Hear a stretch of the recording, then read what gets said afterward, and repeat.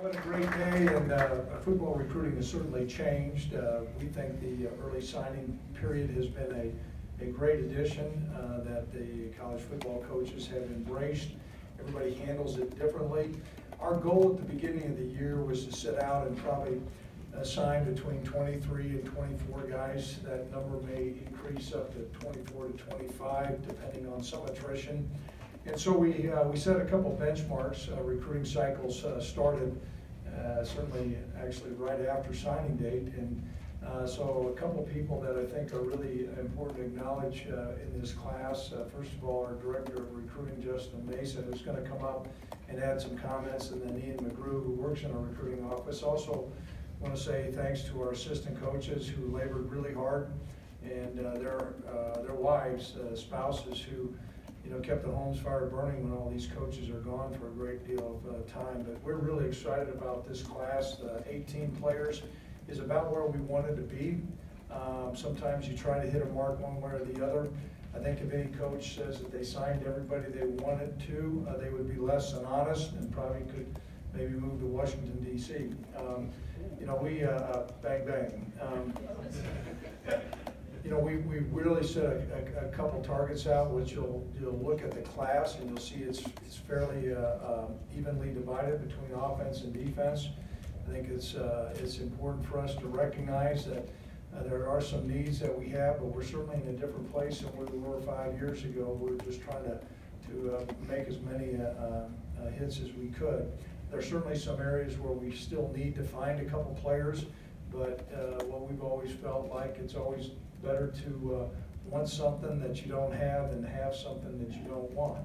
And so we have a line when we talk about when a guy's above the line, and we certainly have gone out and recruited those guys. So we're certainly excited about this class. What I want to do is turn it over to Justin. He's going to go through the class, and I'm going to come up after he goes through the class, and I'll be more than happy to answer any questions that you might have. So at this time, I'm going to turn it over to Justin. So Justin, come on up.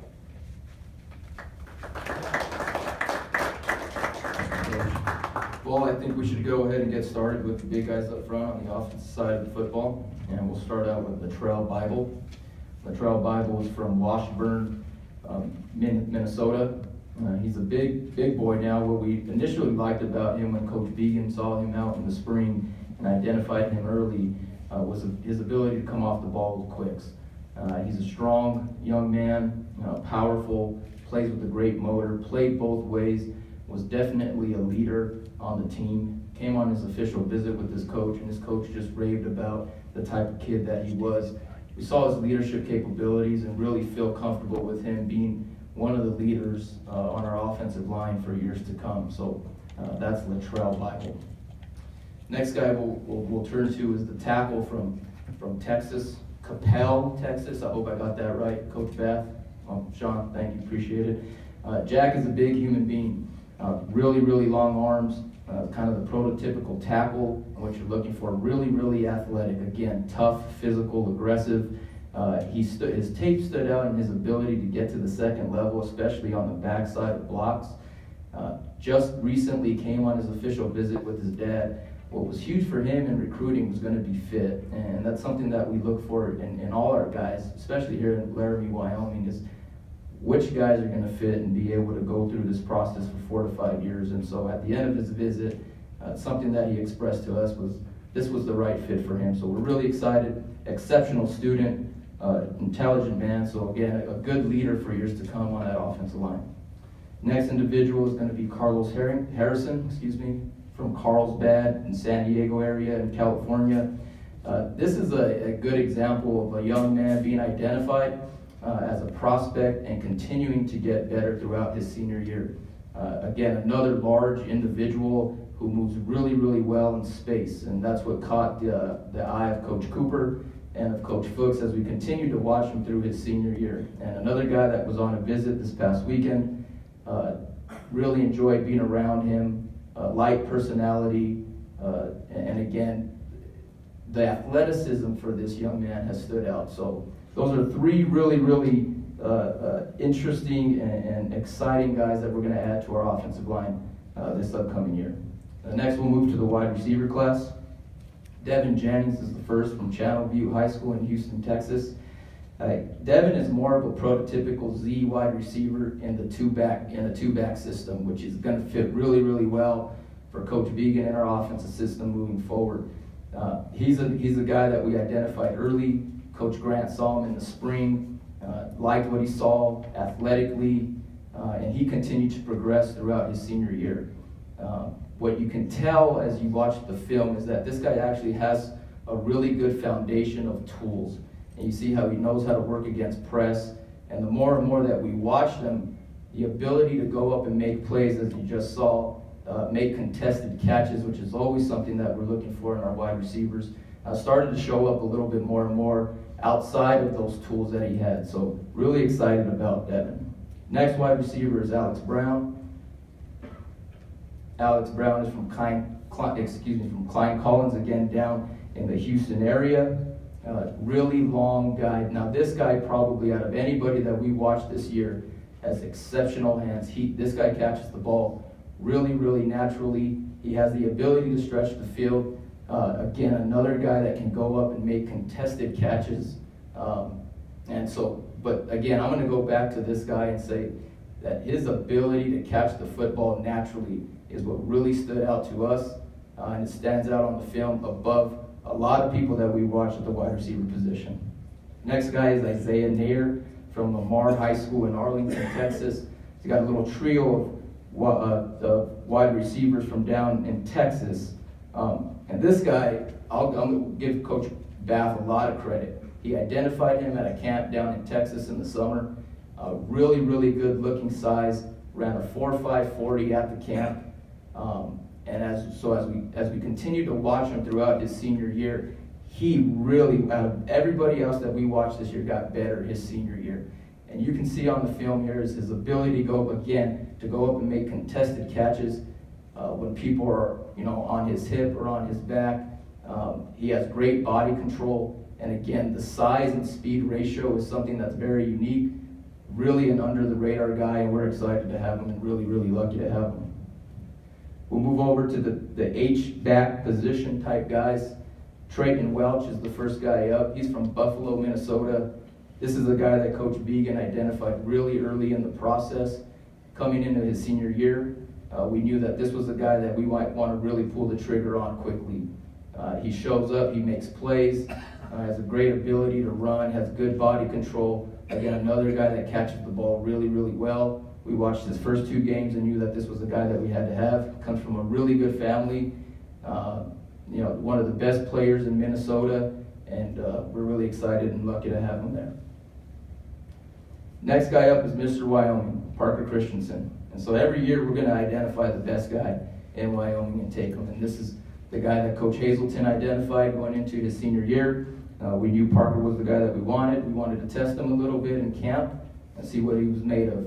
He came to camp, ran really well, moved around in the drills really well. We put him on the offensive side of the ball, tested him, again, in one-on-ones and in 7-on-7 situations, and he performed really well. So before the end of the camp, we knew that this was our guy, and he committed really early on in the process.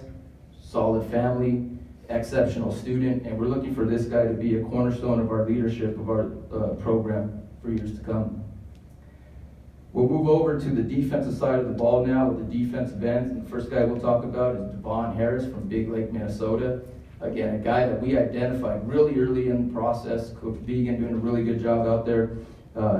This guy has really good length. The most exceptional thing that he does is come off the ball with speed and quickness. And so he is going to be our pass rusher. And so quarterback's going to have to be looking out for this guy and finding out where he's lining up. And offensive coordinators are going to have to account for where this guy is at. He's a really good athlete. He'll line up on the offensive side of the ball. He has good body control. He's got good hands.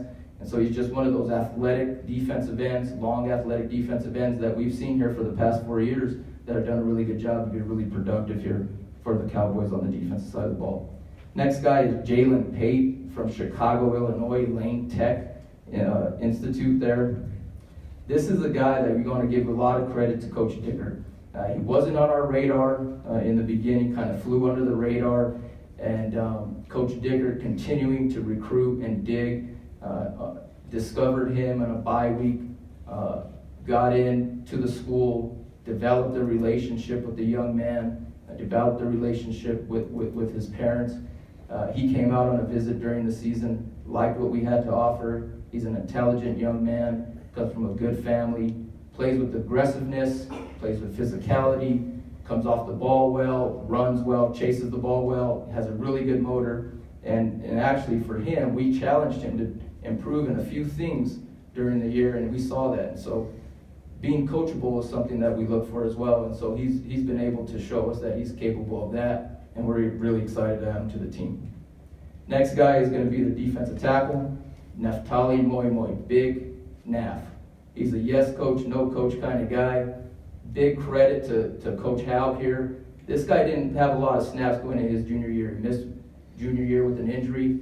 Coach Haug saw him in the spring and identified him as a potential guy. And so we, hey, Coach Haug, where's his junior year film? And there was not much, but we turn on his senior year film and you see him being dominant, gets out of the stance really well, strong hands, aggressive, quick and explosive out of the stance, comes from a great family, and again, not a lot of film on this guy, but he's going to be dominant, he's going to be a disruptive force on the inside for us, so that's Naf.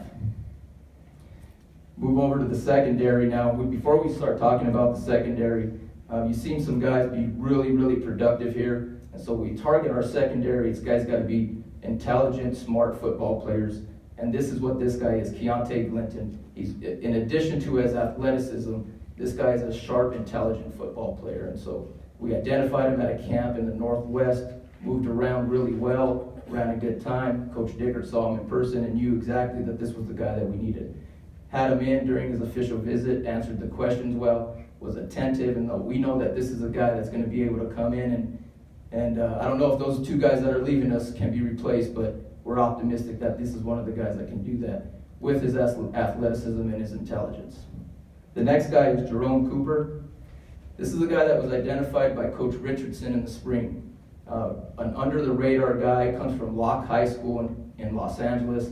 This is a program that's had a council football 2 years in the recent past because of numbers, but he stuck it out. He's one of those guys that didn't transfer to a bigger school, and we kind of like that. Anyways, we saw him at a camp down in Southern California. I thought his athleticism was exceptional. It was a guy that we wanted to target. We stayed on. We saw him in person. Coach Richardson developed a relationship, and a guy that really flew under the radar. He's going to be your no-star kind of guy, but we are fired up about this guy. You see the physicality on tape.